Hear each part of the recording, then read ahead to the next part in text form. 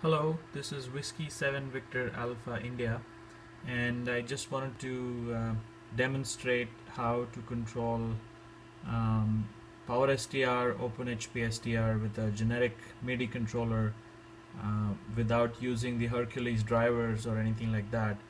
I'm still working on finalizing this code. It's really early to release, but functionally it's working. I'm going to add more features.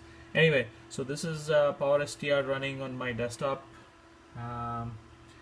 and as you can see, the frequency band, waterfall, and this is my Tractor Control S4, the Native Instruments DJ controller. So I'm going to be using this jog wheel to control the frequency. So we are at 7188 right now. I'm going to move the jog wheel and you can see the frequency change up and down.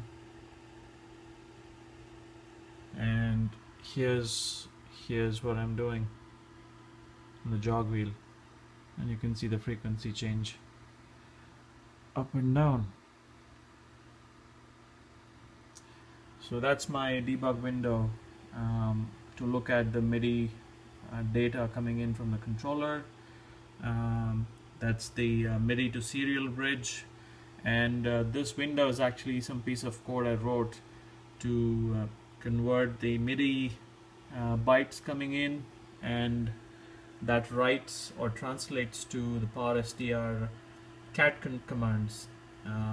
So right now I only have the VFO up and down implemented. I'm going to be adding more features. Alright, so 73s.